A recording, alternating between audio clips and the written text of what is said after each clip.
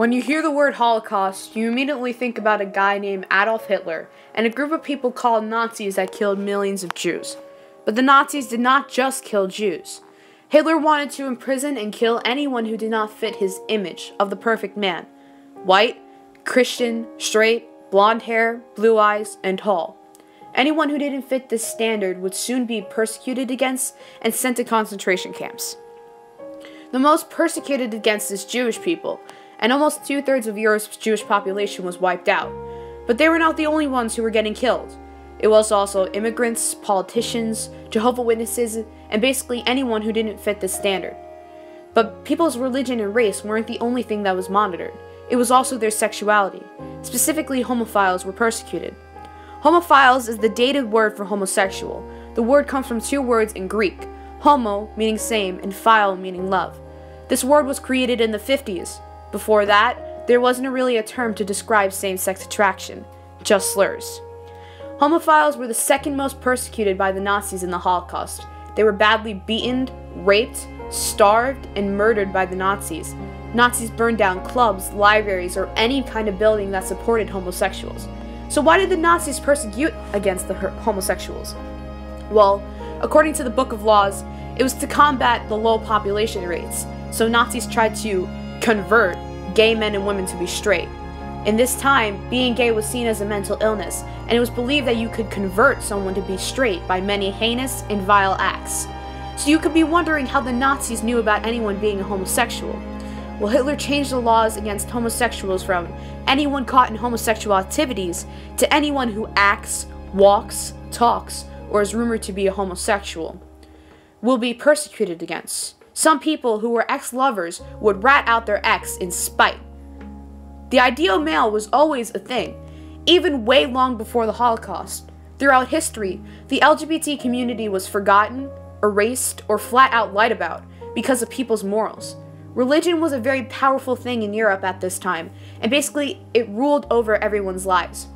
So whatever their beliefs were, it was what goes.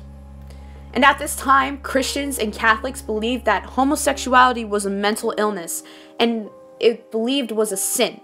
In history, homosexuals were rarely ever treated with respect, and it was seen clear-cut in Europe. But also, in textbooks that we have read, Jews were also separated and ridiculed by the Christians in Europe, so homophiles were no different.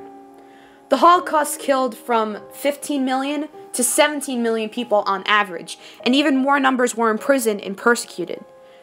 The Nazis didn't stop until Hitler committed suicide in 1945. After the Holocaust, there was a good amount of survivors, but mostly were severely starved or injured. After World War II, it didn't stop all prejudice against homosexuals. It was still illegal, and prisoners during the Holocaust and war still had to serve out their sentence, even if they served it during the Holocaust. Striped trousers walking towards me and big wooden clogs, and it was a man, and I looked for the Star of David, and he had a big pink triangle and a number, and he carried a bucket and he carried a brush. And he said in a very beautiful German, not in Yiddish, "Hurry, hurry, get up, I have work to do." I said, "I can't. I am so ashamed. What is this?" And I looked at this pink triangle to make conversation, to get him to go away. I couldn't get up naked like that. And he said to me, "I'm gay. Ich bin schwul." But did I know what schwul was? I said, "Is that a religion?" He said, "No, I'm a homosexual." So I still didn't know, and he explained to me that with his partner, he lived in Munich, where he was an academic portrait painter. You must be punished. You must be isolated. You made demoralization with the German soldiers. Not only one, but at all one army. How you are like Hur, Polish Hur. You must be punished. For 5 years we punish you.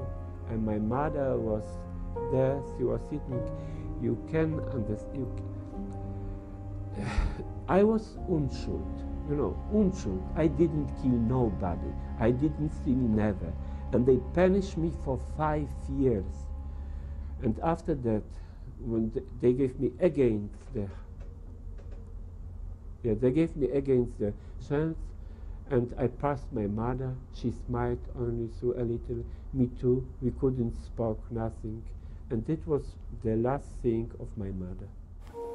In America, we also believe that homosexuality was a disease, an illness that can be cured. There was a PSA that warned boys to stay away from men who could be a homosexual.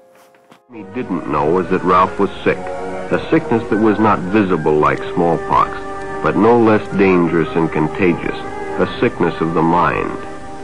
You see, Ralph was a homosexual, a person who demands an intimate relationship with members of their own sex. But homosexual men and women came together in the 40s to start the Homophile movement, and ended in the 70s. The Homophile movement was for gay rights. Police brutality had gotten worse and worse, to the point of gay clubs and facilities getting shut down. These movements would soon lead to the Stonewall Riot in 1969.